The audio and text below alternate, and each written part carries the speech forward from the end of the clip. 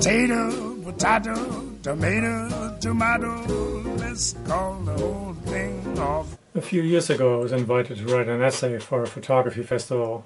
The deadline was approaching rapidly. I had just a week, so I told them I could only write it in English because German would take me a little longer. I told them they would have to translate it. So that sounded good to them, and they did, and they sent me the book in the mail.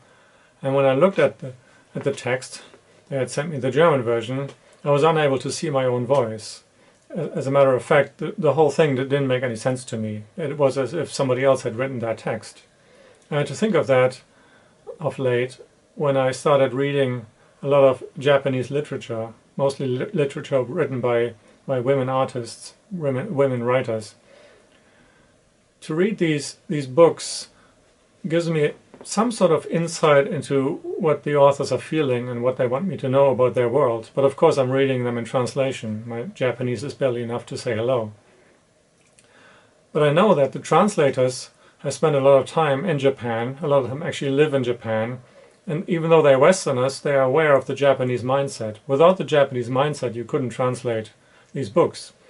And even reading those books, I realized, after I'd been to Japan for a couple times and spoken to Japanese people, I was able to see more in the books than I would be able to see if I had never been. So cultural background does matter, and cultural references. And I think that's something that goes beyond the idea of language and translatability. I think somebody who translates a text brings their own ideas, their own background to the text. And that means that when translating certain authors, that has to be taken into consideration. I noticed then when people started talking about the poem by Amanda Gorman, there was a lot of talk about, well, should this be translated by a black woman or a white woman, or can this be translated by a white woman? But at its essence of this translation issue is sits the same problem that I imagine is behind translating Japanese literature. You can't just assume that translating faithfully from one language to another does not have to take into account the whole cultural background of the writer and the translator, and the experience that both the writer and the translator bring to their work.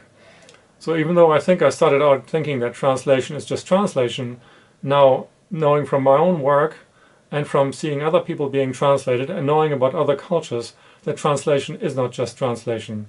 I mean, just type something into Google and have it translated by them, right?